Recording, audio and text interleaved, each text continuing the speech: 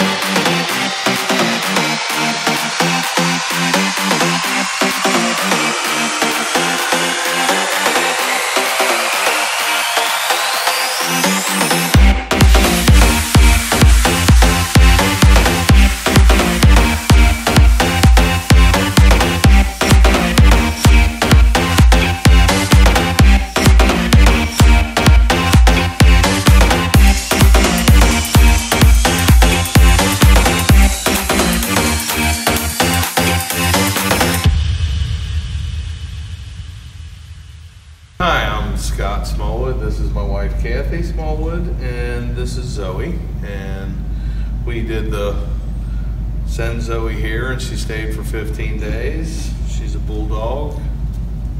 Zoe said. She had to stay a little bit longer because she wasn't the best student being a Bulldog. But in the end, great job. Amber was a wonderful trainer.